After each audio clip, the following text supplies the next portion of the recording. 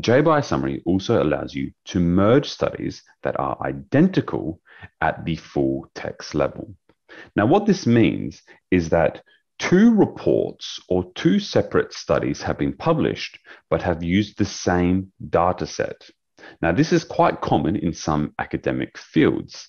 However, in terms of a systematic review, these studies need to be merged together because they are using the same core data.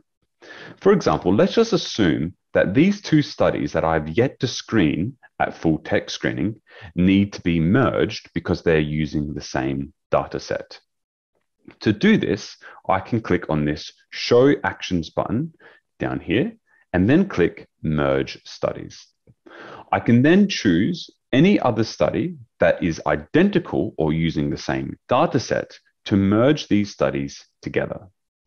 I will then click Merge, and the studies are now presented in this merged format.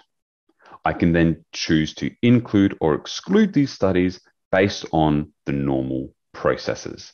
However, they are now treated as the one file, and you can see that this study by Caldwell is considered the primary study.